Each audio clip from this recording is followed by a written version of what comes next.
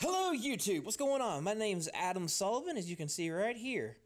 I'm a cellist out of Charlotte, North Carolina, and if you hear any noises, I'm sorry. I'm trying to keep the dogs calm, but they can be kind of weird. So I think I found something today that I think everybody that uses Manychat and Squarespace are really going to enjoy. So, as you can see, I'm a cellist, and I kind of want to be able to connect with my audience a little bit better. So first, click on Lessons. Now we see here a nice little picture of me. Lessons, learning musical instruments can be a great way to learn importance. But then, would you like more information? That's right, Manychat, their little window for messengers pops up here. So if I click send a messenger. Awesome. And I got Facebook pulled up right here. Give it a minute. Hello, I hope you're having a great day. Just to be clear, you're interested in lessons. Isn't that awesome? So, let me show y'all how to program that. And just to prove that I am actually on Squarespace, here it is. Same page, Sullivan Cello, and then go to Pages, and then Lessons. And once it loads, here we are. Exact same page. So first, let's jump on over to Manychat. And if you've never heard of Manychat, it's a free chat bot. So basically, you can set it up. So going back to Facebook here, if I type in my case, help, H-E-L-P, hit enter, and ignore the little popping up that comes up. But you see it has a little dots here saying I'm typing, and I'm clearly not.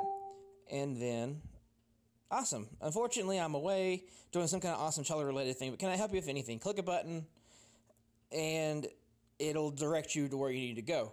But it does so much more than that.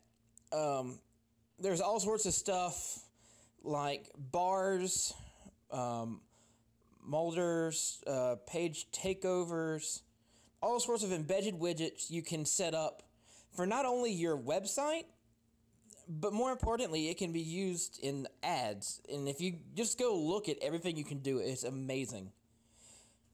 And the best part of all is it's free. You have a limited number of things you can do with this, but by far, if you just do like me, where I only need one on my lesson, one on my events, and probably one on my bio, because my contacts already, as you can see, breaks down Facebook and Twitter, which I need to switch to Instagram. But anyways, I really don't need anything more than the free, but I've gone ahead and started paying because I really, really support this service. Anyways, so once you go into Growth Tools, you'll see there's a couple of examples. I went and changed it up, so I have one for lessons, which ignore the stats. That's just me testing it. And I made one for gigs because, like I said before, I want to put one on my events page. So first, let's make your information window. I'm assuming if you know, and if you're interested in this sort of thing, you know how to do this. But go ahead and build it the way you want it. I'm just going to leave it as is. Submit a state, yep. Opt-in message. The opt-in message, just in case you're curious, is the message path that you want to go to. So currently, I've been making sequences in order to direct them. Just in this, for example, the first sequence in this run, select flow, that's good to go. That's how you get the hello, whatever your name is. Hope you're having a great day. Just to be clear, your whatever, or whatever way you want to go about it. And also, too, if you want to set them up as a subscriber, which is a way to steadily keep them in contact with you, you can do that here, too. Now, here seems to be the biggest trick people have been missing. And this took me 2 days now to figure out. You see, you have installed JavaScript.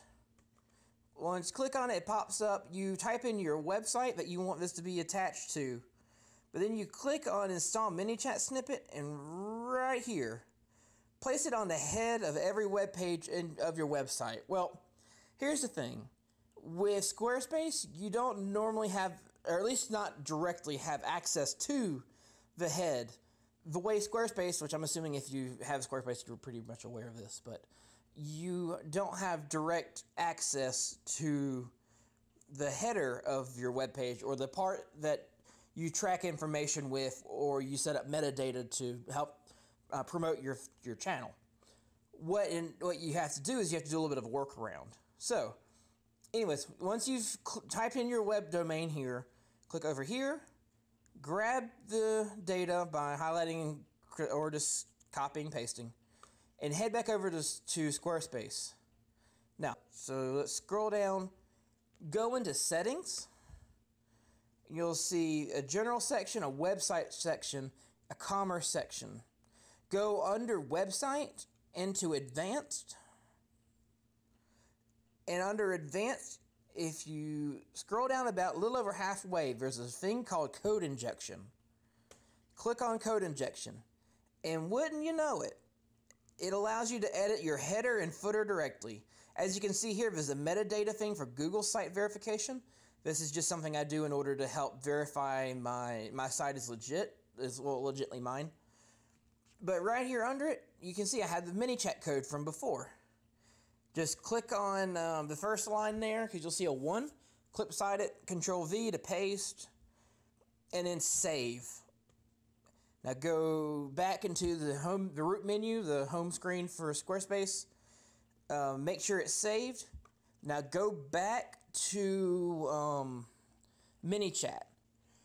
Alright, so once we get back to your setup, what you need to do now is make sure that the preview looks good on mobile and also on desktop.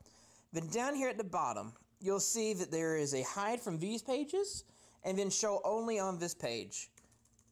I need to change this to, what did I title it? So go back into Squarespace, whatever page you're wanting to pull this up on. In this case, I want events. There's a little gear right under the plus sign. Settings. There it goes. Okay, so once you click the little gear, you come over under the basic tab of your page.